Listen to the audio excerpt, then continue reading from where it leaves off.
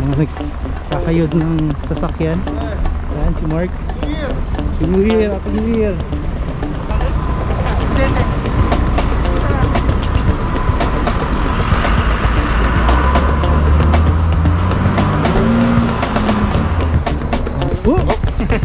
Buhay, Canada.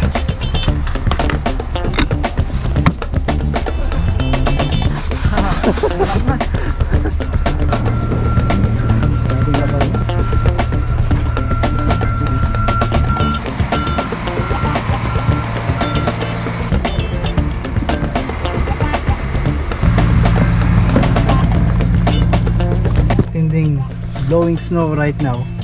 Kaya naman kung makikita mo yung mga nandito is lumabas na yung mga transformers, lumabas na yung truck ng mga magsha-shovel sa kalsada. They need to keep it maintained, and for us kailangan na rin nating umuwi. Bali ganito yung itsura ng kalsada kapag nagbe-blowing snow or merong snowstorm.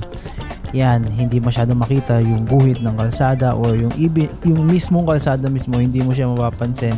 Kaya naman isa sa mga struggle or isa sa mga challenge talaga dito is paano mo lilinyahan yung iyong dadaanan kasi wala naman talagang linya dahil hindi mo na makikita. Tapos yung driving dito is sobrang bagal, hindi ka pwedeng magmabilis kasi ang tendency sa'yo talaga is that kapag may makapal na snow, hindi masyadong nagre-grip yung gulong, especially if wala kang winter tire. So mararamdaman mo yung dulas ng kalsada, lalong lalo na kapag ang gamit mo lang is summer tire.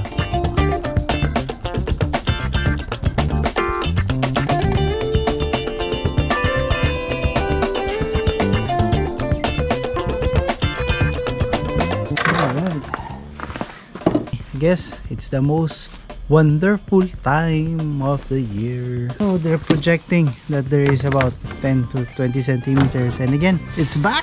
Now, kung bago ka dito sa Buhay sa Canada, alam mo na kung ano yung scenario natin. Alam mo na, pag nandito ka sa Manitoba, hindi pwedeng hindi mawala ang snow. So alam niyo na kung ano gagawin natin. Game?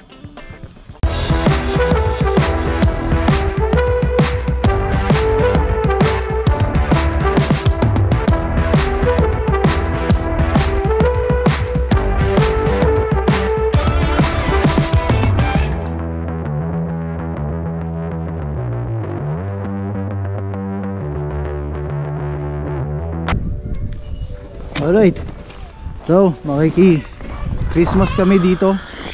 Ayan.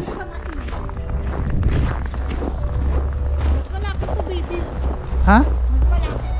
Saan? Okay, nawakan ko yan. Nawakan ko to. Parang mo mga immortal. Alam mo yung mga bata. Rhea! Can you hold this? Rhea, hold this one! I think going! Mommy! Mom! Mom! Faster than you! Hawakan mo yung kay Ricky kasi mahuhulog na. Uy, anak ko! Sinulak yung anak. Sinulak yung anak.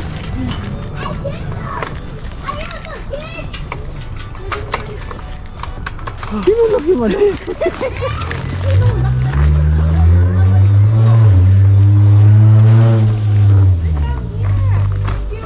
Oh, wow. Hey, open up for us.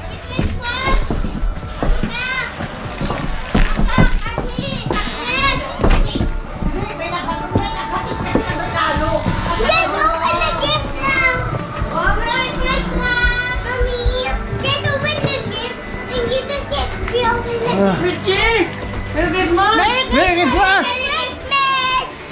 Merry Christmas! Merry Christmas! Ito nag-umpisa yung unang Christmas party na may video. Si Vince, i-record mo! Vince, come on, you need to say something, Vince. Oh, my sleeping child, the world's so wild, but you live your own paradise. That's one reason why I'll cover you, sleeping child. It's Under Armour leggings. This is amazing. Joggers! It's joggers. Oh, joggers. Joggers! It's joggers. Okay, I'm gonna wear this right now. I'm wearing this right now to see nice product review. Nice slim fit. Oh no, oh no. I need to open.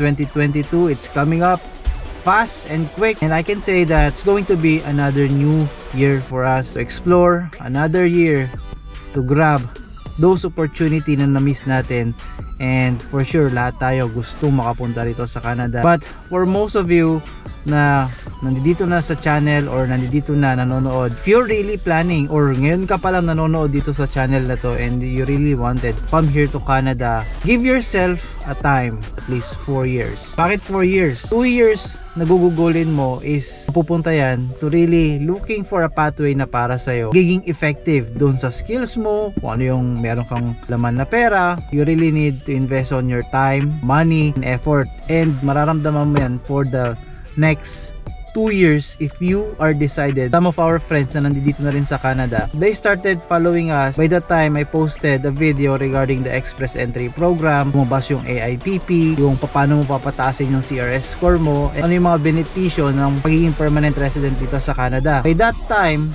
some of them started analyzing yung paano yung magandang best way papunta sa Canada. Another journey will begin for another next 2 years. Ano yung 2 years na yon?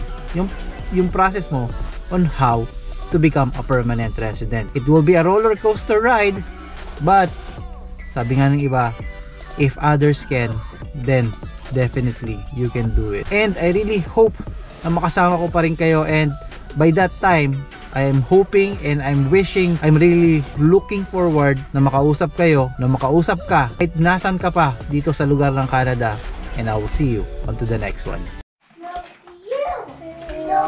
Malakad ka na. Good morning, everyone! Welcome to the vlog! Happy Christmas! Merry Christmas! And this is what it looks like. So bali yung Christmas tree namin after 27 or 27, tatanggalin na namin yan. Smile ka pa dyan, smile ka pa dyan. Tawa-tawa. She will pick her clothes out. Okay, I'm going to prepare their food at kakain na sila ng umagahan or brunch na to. So syempre ang prepare natin is yung kanilang sabaw. The yummy sabaw, the forevermore sinigang.